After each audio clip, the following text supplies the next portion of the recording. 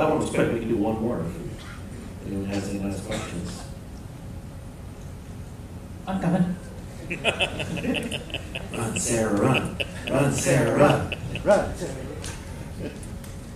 Hi, I came a little late, so I'm not sure if this was covered earlier, but I was wondering if possibly you might consider doing a cruise in the summer season, possibly a New England, Canada cruise or West. The only reason we wouldn't, or the only way we could, summer is the, sorry for the pun, hot season for cruises, and one of the major reason that charter cruises started to exist is you had this shoulder season that was still desirable to cruise at those times, but the cruise lines weren't filling the ships. So this is when we can make it a good value. We actually tried to start a summer family cruise a number of years ago, and it was just, we couldn't get a good enough price to make it a good enough value. So it's unlikely, never say never.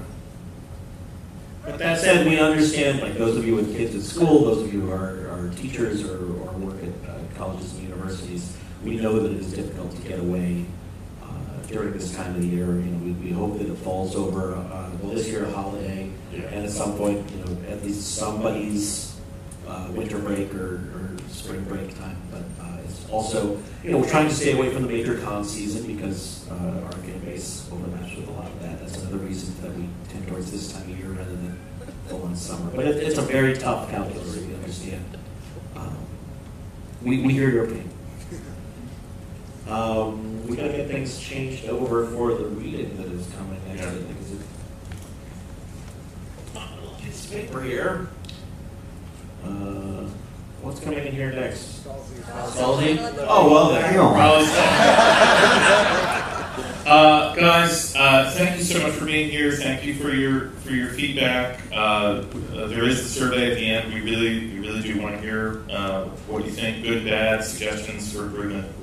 And also, please take the ship's survey. I think they do. Yeah, they send out an email survey. It's very important, if you can, please take the time to fill that out. They used to hand everybody a survey, and now that it's email, they tend to get a lot more opt-in, only for people who are dissatisfied, and we'd like to try and bust that curve for them this year. If you've been particularly happy with any of the service you've received in any aspect of the cruise, please take a few minutes to note that, call that out. It really does mean a lot. And our ability to deliver our event is entirely on their work as well. So we know it takes a little extra time to do 2 surveys, but it will help us and, of course, the great people who've been helping all of us. All right. Yeah. Thank you very much.